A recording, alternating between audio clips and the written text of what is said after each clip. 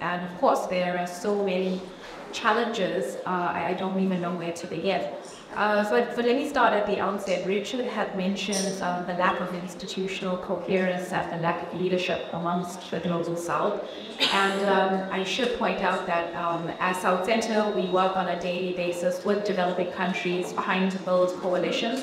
And I can tell you, as a former trade negotiator, it is incredibly and increasingly difficult for the Global South, for developing countries to really come together, develop common positions, formulate and kind of come together to address their common interests in the WTO. And so we're really trying to identify ways in which to enhance this coherence and build better solidarity. But this also comes back to the point that was made about the divide and rule. And increasingly, this is a problematic dynamic that we're facing across multilateral fora. And so you would have noted that the outcomes at the last WTO ministerial conference were pretty much the antithesis of development, in particular the outcome on the TRIPS decision. So just to give you a sense of some of the promising proposals and what we're having to deal with, I'd like to first mention the issue of the BRICS and the common reserve arrangement that has been launched, where they are looking to respond to this de-dollarization issue. And so the suggestive of having a BRICS currency is, of course, going to be a very long-term objective.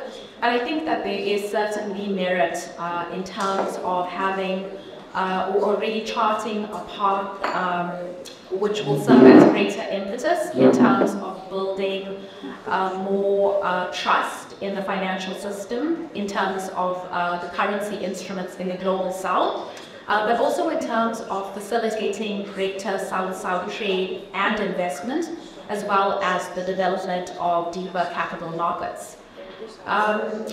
Going on to the next one, UNCTAD, for example, have been advocating for a positive trade and environment agenda. I think that's quite well known. And it's largely premised on incentivizing developing countries, like India Solar Alliance, for example, instead of punitive measures like the EU-CELAC.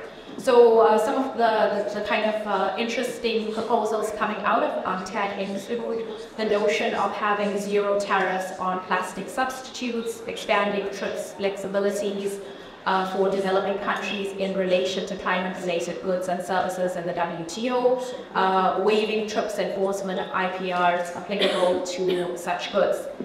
Then there's the issue of ODA and climate commitments, which are very clearly not forthcoming. And these are, of course, major impediments to development efforts of developing countries. And here the South Center sees a lot of merit in South-South and triangular cooperation, which has shown promise amongst developing countries as a way to address some of the common challenges and achieve some of the SDGs. Now, just to get very specific on some promising policy proposals that I think would really benefit from having the support, in this room. And that is, four proposals would be to strengthen developing country coalitions, to advance common positions, especially in multilateral organizations like the WTO, where the development agenda has significantly eroded and been completely hijacked, really. The transfer and diffusion of technology. The African group in the WTO have recently tabled a very interesting submission, and they're covering 6 different areas in relation to the transfer of technology, where they're looking on reinvigorating discussions on the role of tech transfer in resilience building.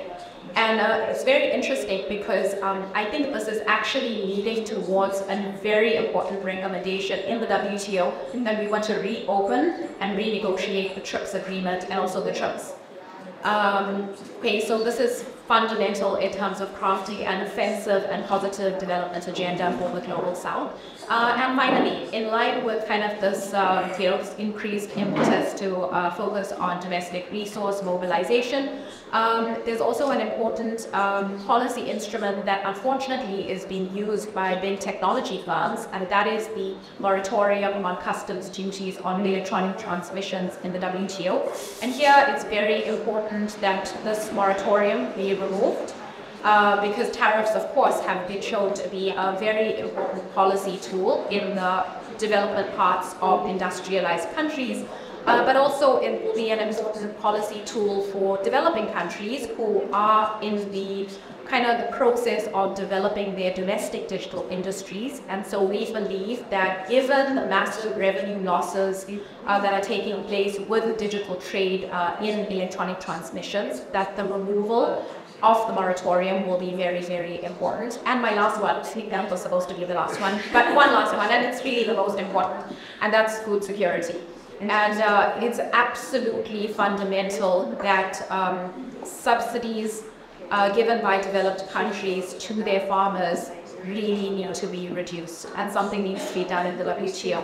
The US has just tabled a submission last week, which is shockingly unacceptable, where they basically say that the existing WTO rules are sufficient to address the food security crisis. And in fact, they're calling for the full implementation of the rules in the WTO agreements, which will result in food security.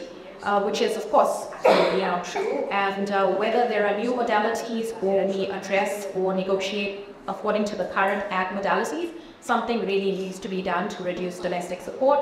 But also, we have to have a permanent solution on public stock holdings for food security purposes so that our countries are able to feed their people and have food sovereignty. Thank you.